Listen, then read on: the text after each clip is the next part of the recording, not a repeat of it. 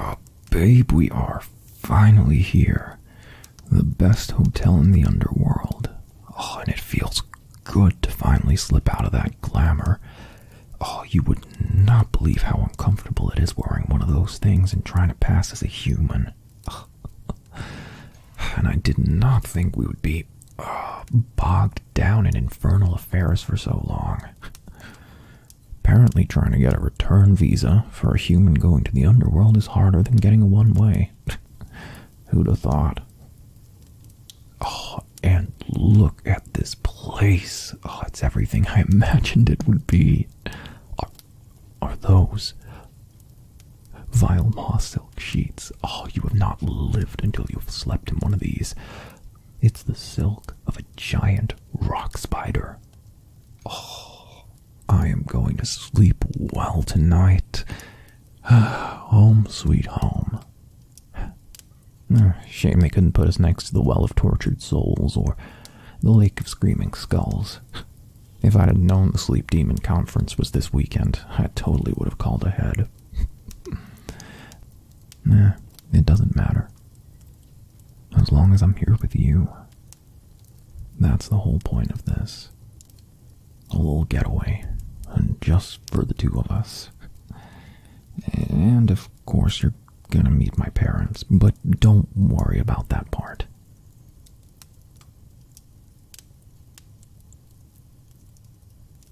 No. Just relax.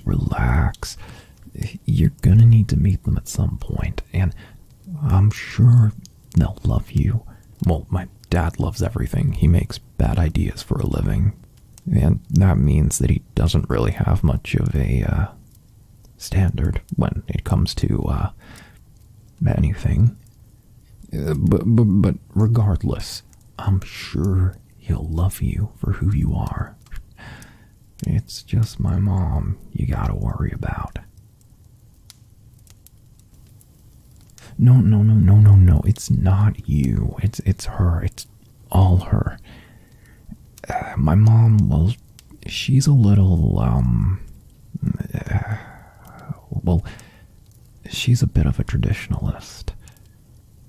I mean, she's an infernal judge, so I get it. I really do. And well, a demon-human relationship, it's just a little unconventional by modern standards.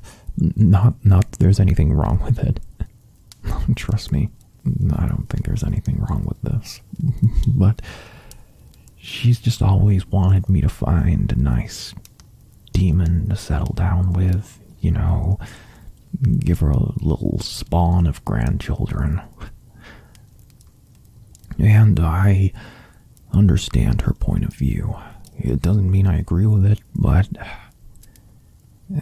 she's an infernal judge. It's her job to uphold traditions and keep things from getting too crazy down here.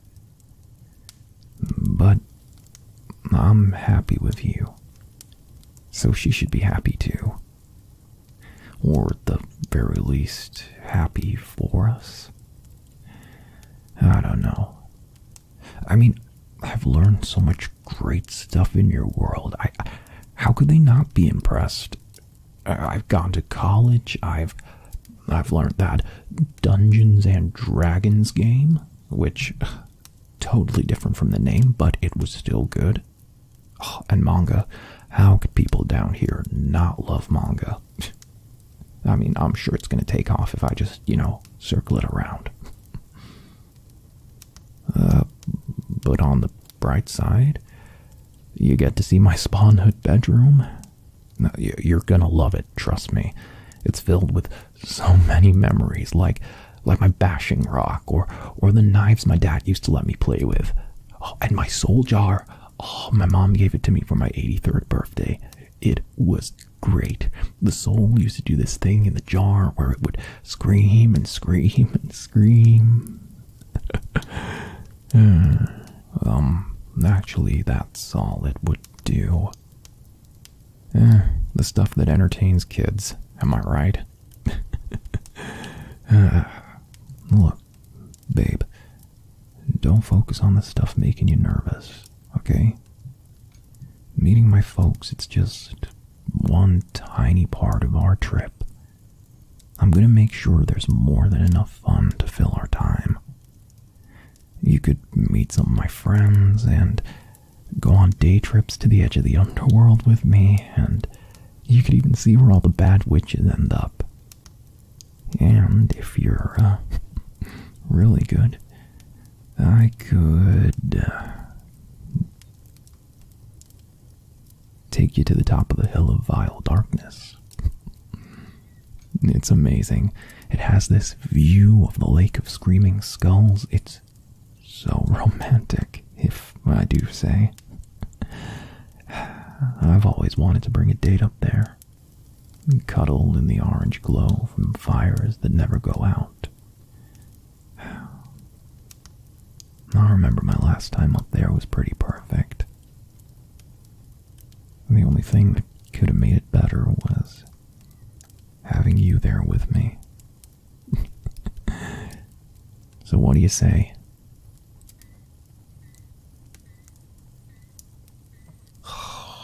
That's just what I wanted to hear. I love you so much I don't even know how to say it. Our love is like, it's like a perfect scorching flame that flays any that dare stand opposed to us, forcing the world to its knees in its brilliance, as those below weep and marvel at our perfection. And I'm realizing that's a demon moment. Sorry. I'm trying to work on those. I've really been trying to cut down. You know how it is. You're a marquis of the underworld's chief general for a few centuries, and you end up with a couple of bad habits. Oh,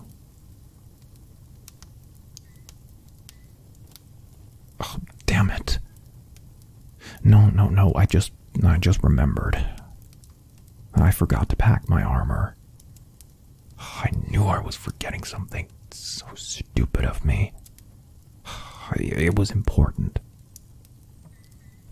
No, it was just... I was telling you it was important. It's a status thing, and...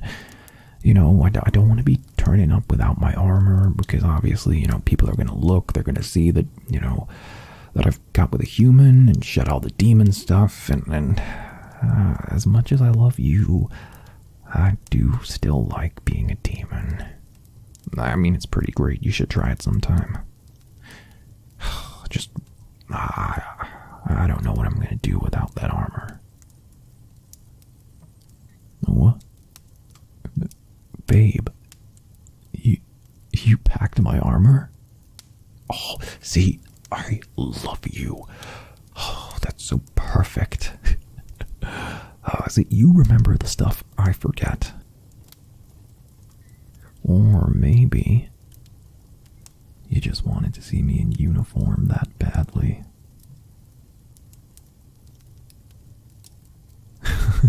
What can I say? Humans love a demon in uniform. Oh, I miss wearing that thing. The enchanted obsidian, the spikes. Oh, don't even get me started on the carvings. I love that armor almost as much as you. But I think you just about win. Ow, okay. You totally win.